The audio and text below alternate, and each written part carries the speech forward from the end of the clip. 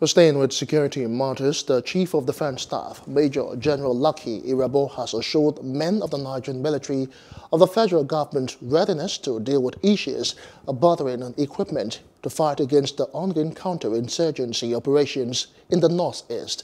Major General Irabor, during his first operational visits to the theater command in Maiduguri, says weapons have been procured and are in transit to Nigeria to help fight against insecurity.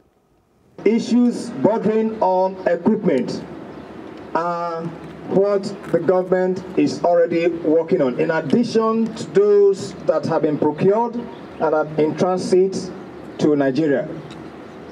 So every of the service chiefs and I, we have made a commitment that whatever is required for us to work as a team so that our operational engagements will receive the effect that is required is undertaken. That's why we are here.